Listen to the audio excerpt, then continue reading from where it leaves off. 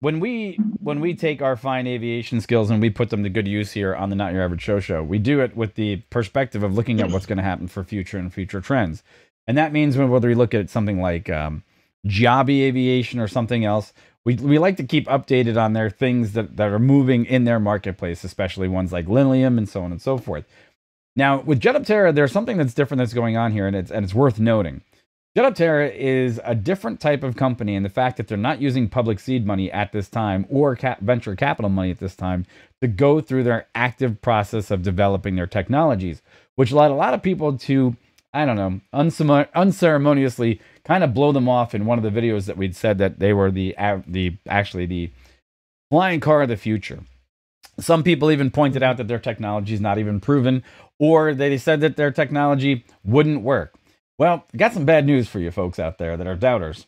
Currently, if you're going to pick a company to jump into bed with and you're going to go into this particular market, Jetoptera actually back in January 28th of 2020 announced that they had a collaboration with Honeywell. Now, if you're not familiar, Honeywell is probably one of the most competitive jet slash engine slash component makers in the aviation marketplace outside of General Electric or some other major players. Okay, and they do have technology that has been a force to reckon with along those lines. And one of the other things I think that people are kind of discounting is the fact that Jetoptera is taking a different approach to their study of making the new version of flying car or UAS that we all might enjoy in the not too distant future.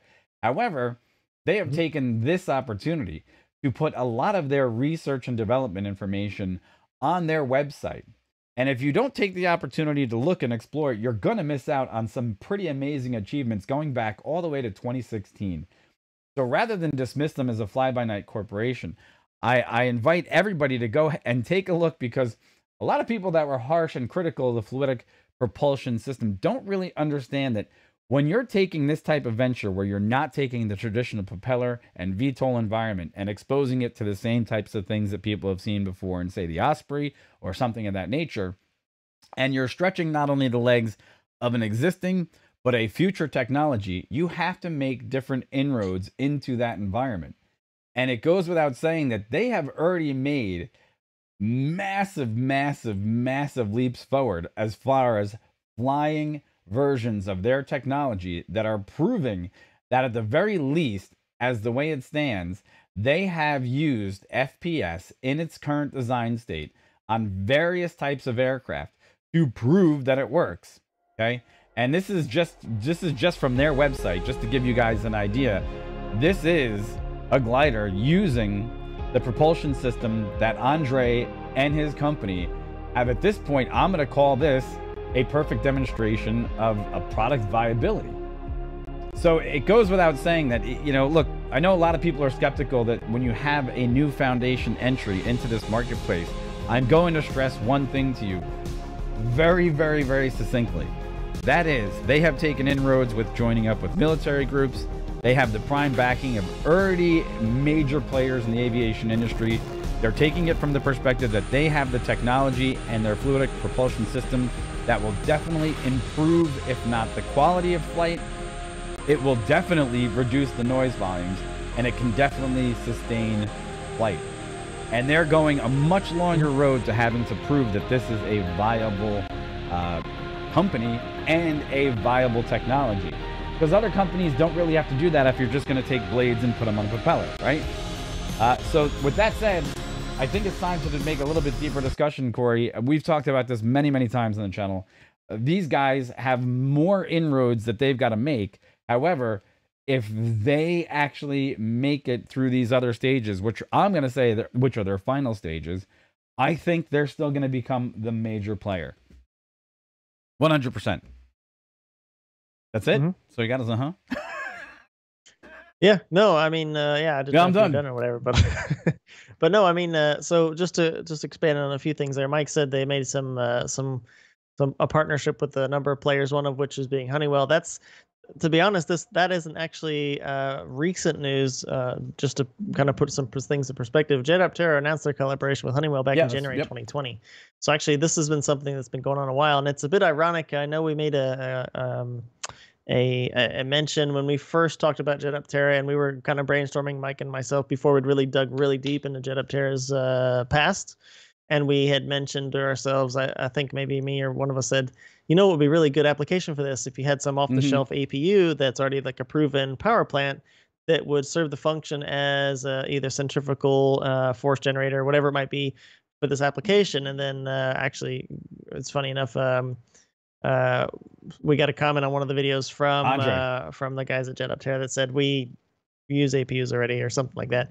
And then now going back through, you could see that January 2020 they had already collaboration with Honeywell, and even in that article, that news release from them, it talks about APUs. So like, oh, okay. So it's just kind of interesting there. But I mean, if you go back slightly further, that was January 22nd, 2020. But if you go back January 10th, they have another one. They talk about a company called Accutronic Turbines. It looks like it's a German company, and they also have something with them as well. So I mean, and that's for their Dash 200 aircraft. So that's a specific application. And like Mike mentioned, and I think we said it before too, they've already been to partner with the U.S. Army, and then I think was it the U.S. Navy? The Navy, they were doing their audio studies as well with the U.S. Navy to make sure that they were going to work something as well. else for the Air Force.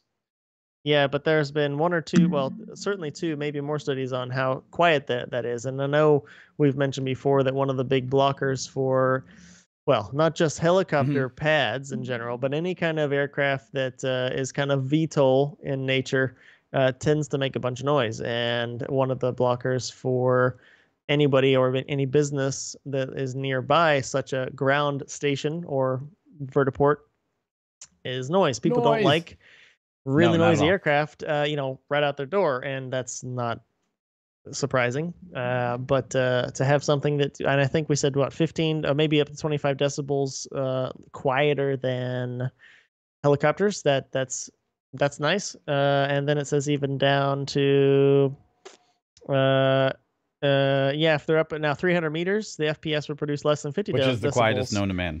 Even before noise abatement, significantly less than the 65 decibel goal that communities typically want. So, well, Corey, while you were talking, I was running a video in the background. When you were talking, I was actually running a video, right? Which basically shows that their VTOL actual version that is running side by side with some of these other actual, they use some ducted fan engines in comparison to the vectoring fluidic propulsive thrusters.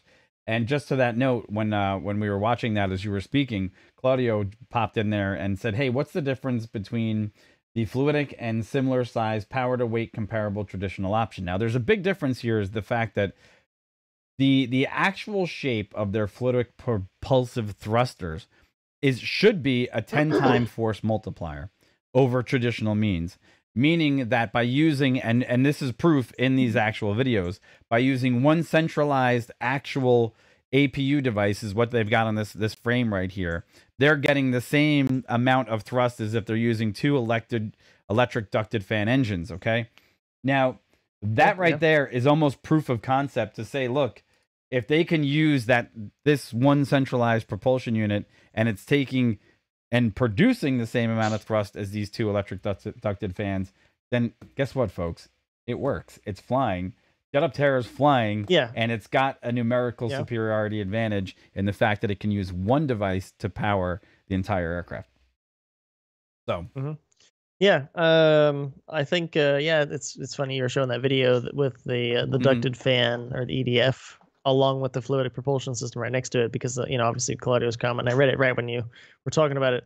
And I think one thing maybe we can try to bring up the illustration again of the way the fluidic propulsive system kind of works, just as a basic thing. And I can talk a little bit about it as well. But if you guys are, and I know, just bear with me for a second, but if you guys are familiar with the Dyson floor fans, or an oscillating floor fan that you can buy from Dyson. If you've ever really looked at one, actually, you'll know that the impeller, as it would be, it brings the air in from the base. That's where the actual components are that bring the air in and then blow them vertically up. And if you've looked at the actual top of the fan, you'll notice that it's a bit of a funny design if you're not kind of looked at it before. And the way it works, it blows the air up into this tube, and then the inner side, the inner diameter of that tube has the exit where the air comes out. And the way it comes out of there, it blows it a particular direction. But the way it does it, it's almost as if the fan shroud is a Correct. airfoil, in the sense that when the air, you're forcing out of the airfoil from the inner diameter towards a direction, that obviously makes some fan, that you can feel, and it cools you off. But because of the shape of the fan itself, it's actually making lower high pressures around the shape of the shroud itself, and actually inducing more air into the airstream that it's blowing out. And so what you get is kind of a bonus of, in this case, more air blowing on you, without having to have it go through the actual duct, without having to go through the actual impeller itself. So by using some aerodynamic effects around the shroud, by using its shape, you can induce. It's called air inducement and air entrainment. That's actually the two terms that are they're harnessing. And those same exact concepts, actually, air entrainment and air inducement, is what the fluidic propulsive system is using. So I don't know if you found. I didn't find that one. I didn't have up, but just to summarize, but basically what's happening is, in the physics sense and everything else, is hey folks, it's flying. Whether or not you're going to accept the fact that this is going to be a major player, that's not our problem so much. We just bringing it to you. That's about it. So it should be real interesting, though. The model, I guess the Jetoptera 2000 is the one that I want to fly. It's the one that I have my eye on. You could take off, if somebody said, hey, you want to go fly a Lilium or a Joby, I'd be like, yeah, that's cool. Like, I'll go fly it because I know the technology that's in existence there that they're using is basically proven. But Jetoptera is going there. Look, and these are the strides that you have to take. It's going to be quieter. It's going to have other advantages that others won't. It's going to use off-the-shelf components, and it's going to have a proven background when it's done. And I think that's going to be a major win. So, hey, there's that, right? All right, so that is that for Jetoptera. Remember, like, subscribe, and follow. And I guess the last thing, what do we have to talk about today? We were going to talk about some pretty cool paints. It's a bit of a of a change. You want me to go with that, or are you going to go with I'm not doing it. Hold on, I got it. Okay, cool. Give me 1 second. I got to get everything straightened out here because I had like 60 different browser windows open before we went to the last topic. Sure. All right, here you go. It is all yours.